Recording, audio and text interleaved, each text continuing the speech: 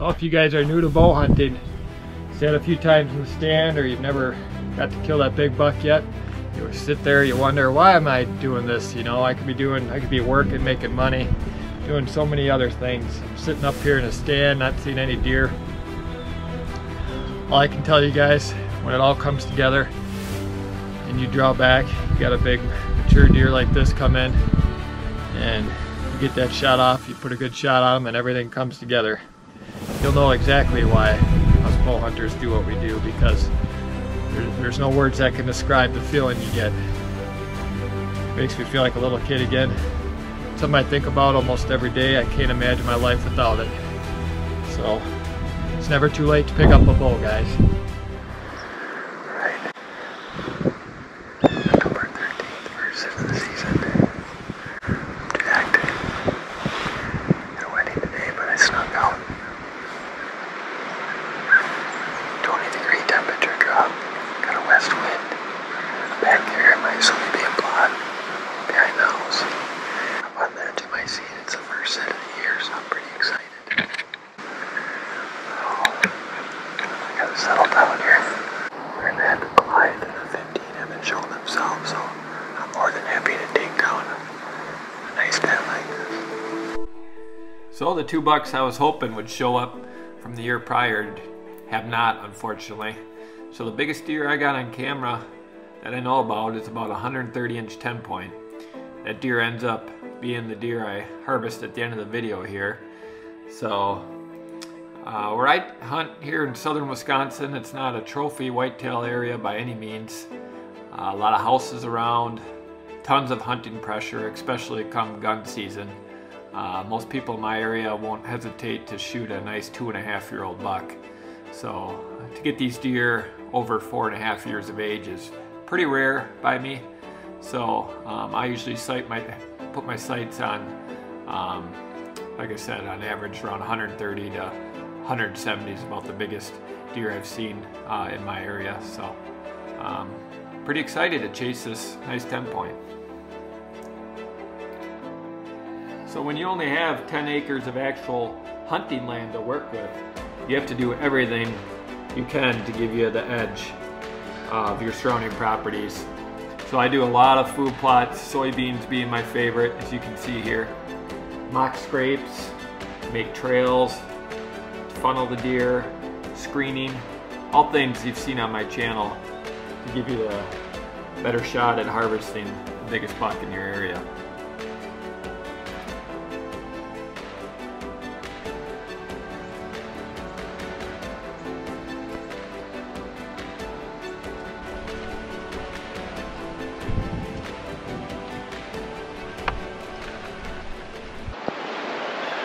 We're getting into that good time. Whew. Getting really excited. We're getting close. He's moving within about 45 minutes of daylight, so.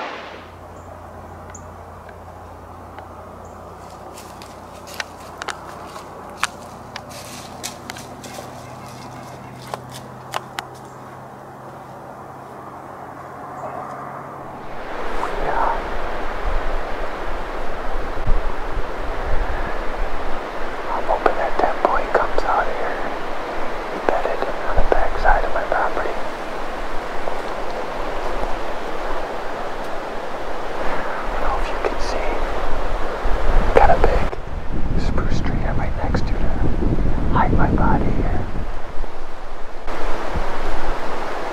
The wind is perfect. I got an open field blowing right. I sent right towards the open field. I'm not getting too aggressive yet. It's too early. Next week or so I'll get more aggressive. The worst thing I want to do is blow out my does. Or have him know that I'm hunting him.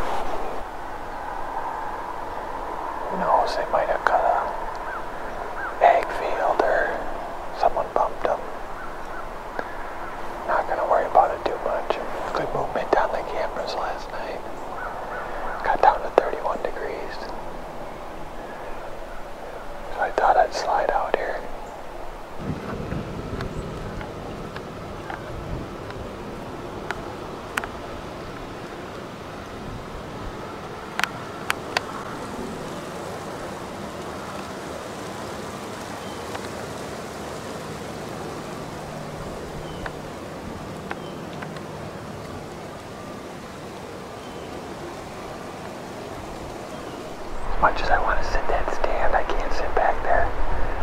I'll blow all the deer out of there getting down. It's not worth it. I'd rather play it safe, hunt the fringe, keep the deer feeling safe. And I'll get my shot.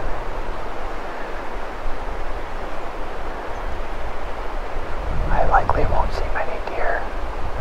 I could probably sit in the back of the field and see 6 or 8 deer tonight, but it's not worth blowing out the food plot. You can have the best food plots in the world, but if you don't hunt them right, they're not going to do you any good.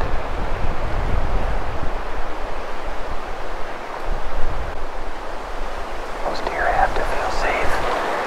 You might be able to bump them once, maybe twice, but they're not going to feel safe. They're going to go up the road. There's ag fields and food plots all around here, lots of hunting pressure.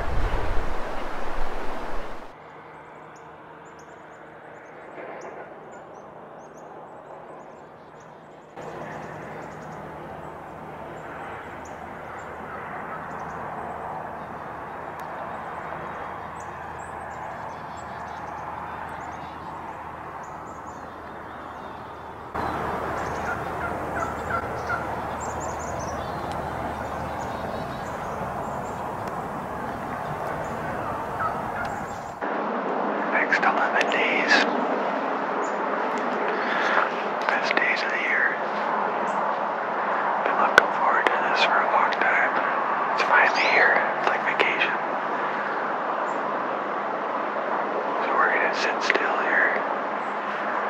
Hunt the morning, do some Halloween stuff with the kiddos. I didn't forget about you boys. And then we'll get back out in the evening. And then we'll hit it hard next week.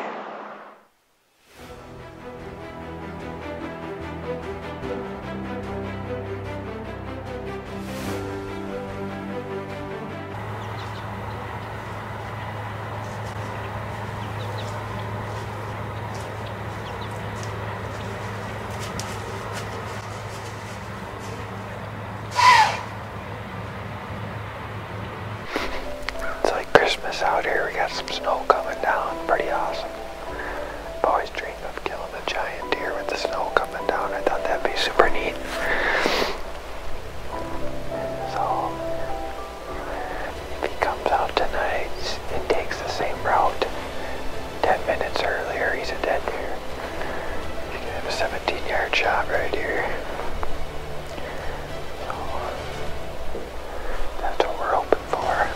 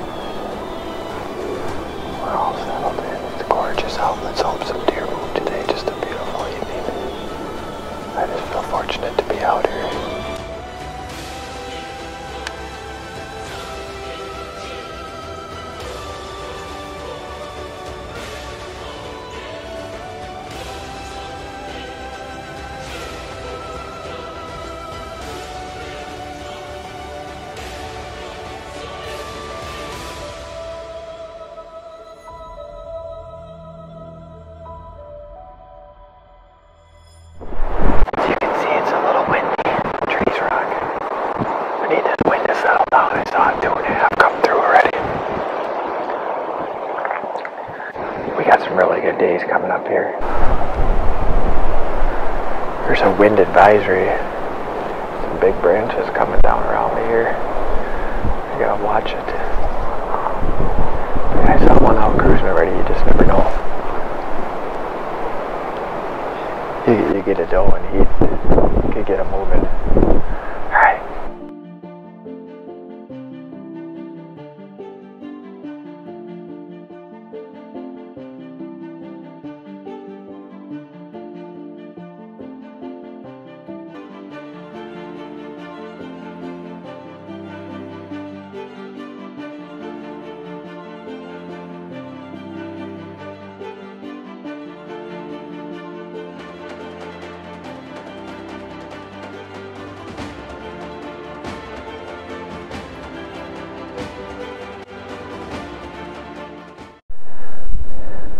Well guys, what an unbelievable morning.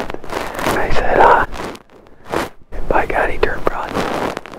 Went and looked at my arrow. It looks pretty good. I'm gonna go in tomorrow. I'm gonna leave him overnight. We might have a big buck down. We'll see here. We'll give him overnight.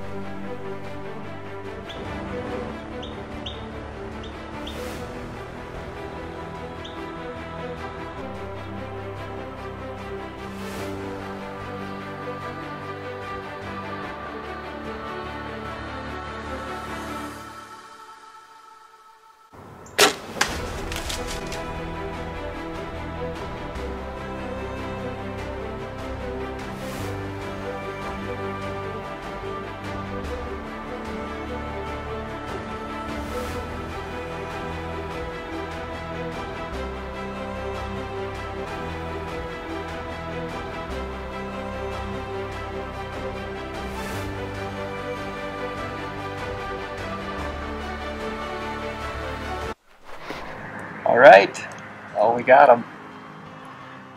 There's one thing I learned this year, it's never to give up. I am super happy with this deer. It's November 23rd. We got some snow on the ground. It was a heck of a season. I saw a lot of deer.